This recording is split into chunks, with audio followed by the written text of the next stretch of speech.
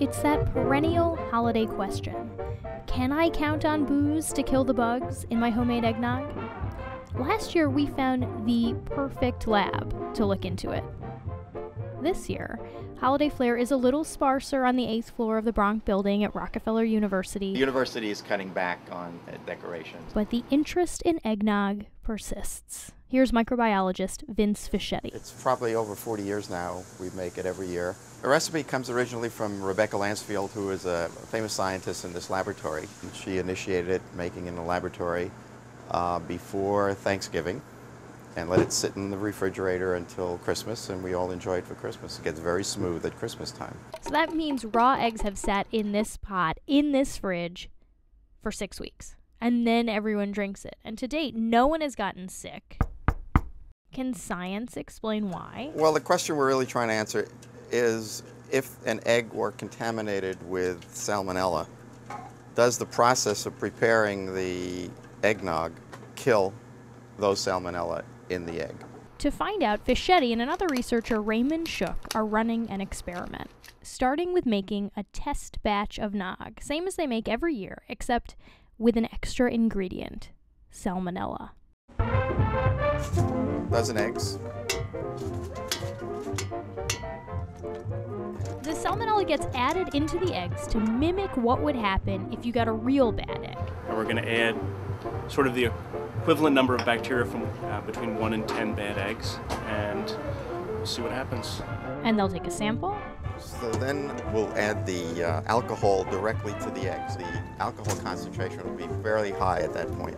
And is that sufficient to kill the salmonella in the egg before you add everything else to it? And another sample. We'll now add the light cream. Add the sugar to taste, but we're not going to taste. Take the heavy cream and whip it so it peaks. Don't forget the nutmeg. And voila, we have eggnog. All the samples will get rubbed on these special plates, and if there are salmonella left alive, they'll form visible colonies. Shook will take another sample of the nog a few weeks later to see if there are more or less bacteria. The plates are in. No argument. I mean, the result is the result. And here it is. Here's a sample of just egg and salmonella. So no alcohol was present yet. And as you might expect... So the number in there is quite high, millions. So that white stuff? And that's just a lawn of bacteria. After we add the alcohol, we get a modest reduction. A day later, the eggnog is still chock full of salmonella. A week later, there are fewer, but still a lot of bacteria, definitely not drinkable.